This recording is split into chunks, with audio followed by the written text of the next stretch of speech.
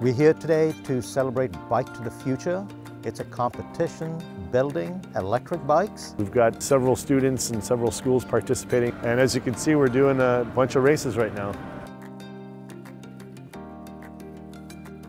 The competitions, we had a number of things associated with it. For example, it was range of the bikes, the speed, the ability to navigate a course. So they had a lot of things to work on, and they couldn't wait to get started.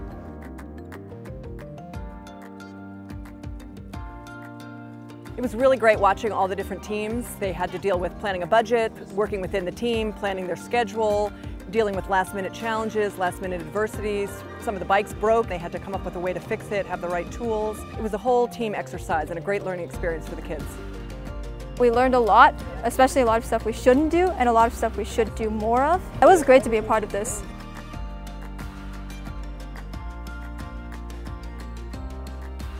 Hearing in the presentations what each school went through, what they learned, exposing the kids to having the opportunity to give a presentation, to build something and then actually have different categories of judging and getting feedback on that. The competition environment was so positive. You know, everyone had a very positive attitude, and that's really how competitions are supposed to be, and I really enjoyed it.